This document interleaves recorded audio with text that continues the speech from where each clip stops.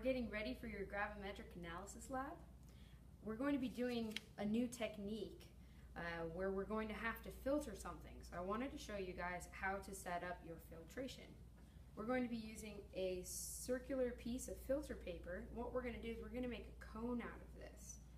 So we're going to take one hand like this and one hand like this, and you're going to twist from the center until you make a cone.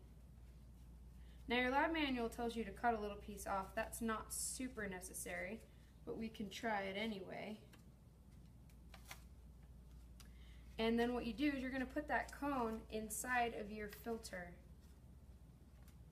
right about there. Kind of push it down. You may need to make your cone a little tighter when you realize how small your cone is. That's about perfect. Now to get it to stick right in there, we actually have to get it wet, otherwise it's going to pop out like this. So we're going to take your wash bottle that has DI water in it and squirt a little bit all over the filter paper, just like that. Now some of it's going to start to drip down through the funnel. That's perfectly good.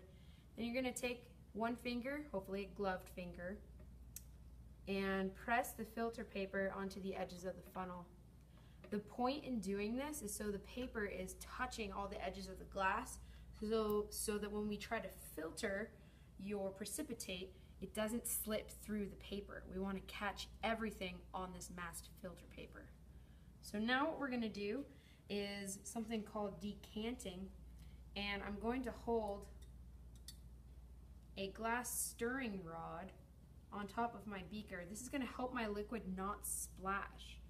And we're going to pour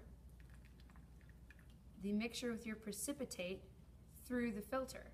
Now this will take several minutes. Once we get towards the end, we're going to have to use the wash bottle to make sure that we don't miss any of our precipitate. So we're going to use the wash bottle like this to make sure that it all comes off of the stirring rod. We don't want to miss any of your sample. Okay.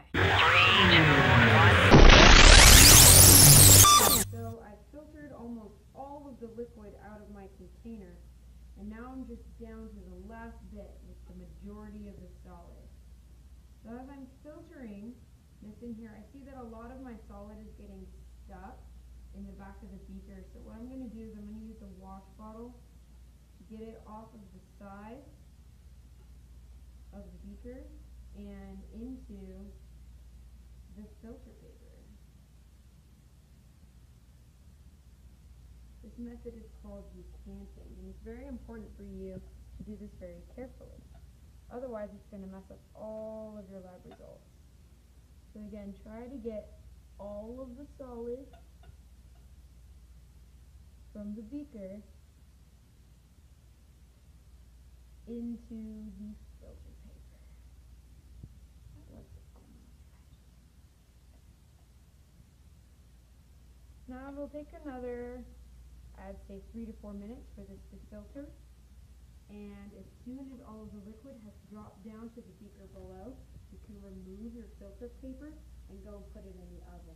We'll probably be out of time at this part of class, so we're going to leave the filter papers in there overnight. Make sure that you have your name on the filter paper, or that your name is on a piece of tape close to where your filter paper is. Otherwise, all of your lab results will be weird. And that's it. That's all you have to know.